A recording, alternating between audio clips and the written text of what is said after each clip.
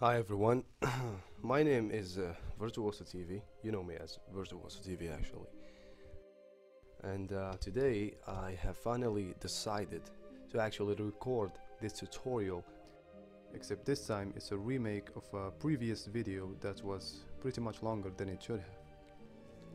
On the off chance that you misread the title, you might think this is about OBS setup and compressing videos, but actually no. This, in fact, is about the best settings you can possibly find in a free software. Now, OBS, if you don't know, stands for Open Broadcast Software. And as far as I notice, a lot of YouTubers use it for streaming and recording. But I'm only covering the recording part on this one. So, without further ado, let's begin. Initially, go ahead and download the software, of course. I'm leaving links down below in the description. Now the first step to do after installing OBS is that you must create a profile. And as you can see, inconveniently at the moment I'm recording using the software, so naturally I cannot make a profile meanwhile another one is in use. Since I'm unable to show you precisely, I can guide you through it. So it's very simple actually. Top side, right here, click on Profiles. Select New and name it whatever you want. Then go down to Scenes and right click on your mouse. Then Add Scene. It's the first option. Again, the name of your preference. Move aside and add a source. To clarify, a source, it's where you want your recording to be recorded from. In other words, either you want to record everything your monitor sees exactly as I'm doing right now, or just the game window.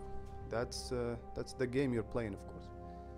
These other choices right here are add-ons like text on top of your video or images, but I'm gonna let you experiment on your own if you feel like it, because the main intent and purpose is to provide you with the best settings, which we are starting with right now. Open the window settings, this one here, like this, and follow my lead. The first bar is the general section. Basically it displays the language and the name of the profile you just created. So just tick enable cursor over a projector and that's it. That's all you need to do at this point. Hit apply and move on to the next one. Please note that you must click apply every time we move to another section. I may not seem to do that because I've already applied my settings, but for you as a first timer, you must do it. So, moving on to encoding. These settings might seem a bit extreme, I know, but you need to copy them exactly as they appear. The only part you can change is the audio. But if you want good audio as well, this is how you do it. Just copy everything and hit apply again. Now, this mode in the broadcast settings is by default set to live stream. Like I said before, we're only covering the recording utility of OBS, so select File Output Only and go down to File Path. Hit Browse like this and locate where and which folder you would like your video to be saved in. Name the file whatever you want. And make sure, this is very important, make sure to select MP4 instead of FLV. I mean, I assume many of you want to upload their videos to YouTube and other websites. So that is said, MP4 is one of the most recommended file types for uploading. So once you do that, you can just go ahead and ignore what's left. Now the video section, first option displays the GPU. That is, of course, your graphics card. I used to have a GTX 780 showing up here, but it's being repaired at the moment, and automatically it changed to the built-in HD Graphics 4000. So yours is highly expected to be different. Going down to the base resolution. Go for custom and choose your monitor's resolution. Mine, for example, is 1920 by 1080p, so you change it to yours. Down again and select none. Okay, good. Now the FPS part is of your choice. Either you want 30 FPS or 60. But please note that these settings we're seeing on this video are perfect for either one. It's all about your preference. So once you decide, go ahead and to the next one, the audio section. Desktop audio device gives you various options depending on your connected speakers or sound card. But to make things simplistic, choose default. It's basically saying that I want to record everything I hear from my speakers or headphones. You can take this one, show only connected devices. It's only just to help you decide which ones are connected to your computer. And then select your microphone. Now go down here and as you can see, these are all default. You know, everything here is default except mic boost. You can leave it at 1 as you will find it originally, or make it 4, which boosts your mic a little bit. As you can see, I'm using 4 right now, but it's not of any impact on your recording quality, so it's not very important. Now moving on to hotkeys, and to do it briefly, these are actions that you can assign keys to do them for you. Apparently I only use 2, F5 to start recording and F6 to stop. Do the same or assign the rest. It's actually up to you. Now reaching the most important part of this tutorial, the advanced section. I'm gonna be honest here and say that I can't pretend to know everything about this window, but I can assure you, these settings are the best I have found. Just copy everything this window displays, especially this part, this equation here, which I'm leaving for you in the description.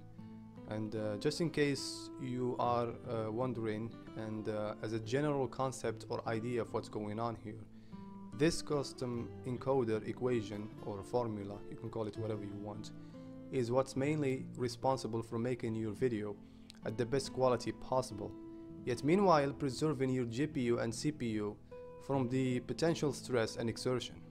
And that is very important. I mean, come to think of it, you would want your graphics card and processor to be at ease while recording, of course. And I mean, on one hand, they won't overwork, and on the other hand, your video will have the most FPS. So basically it's a win-win, and that is what makes these settings the best I have discovered so far.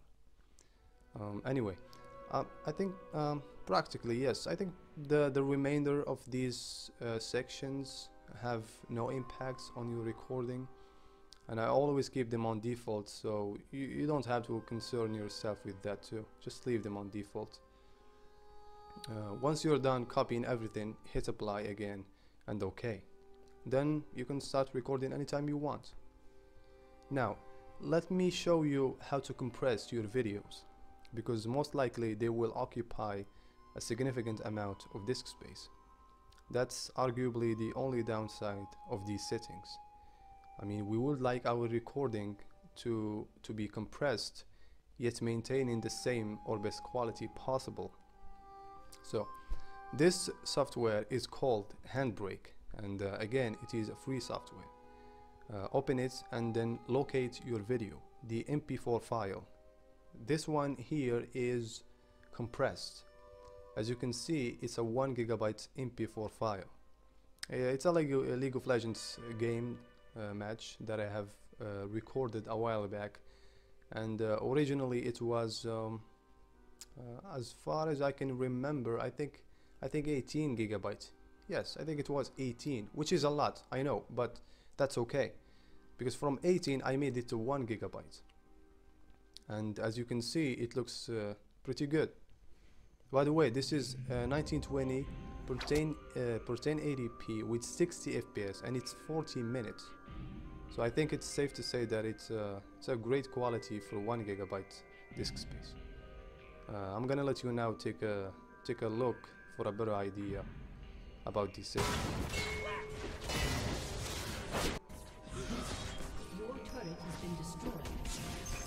Now after locating your MP4 file to Handbrake, or simply just dragging it like this, tick this one, web optimization, and that's all.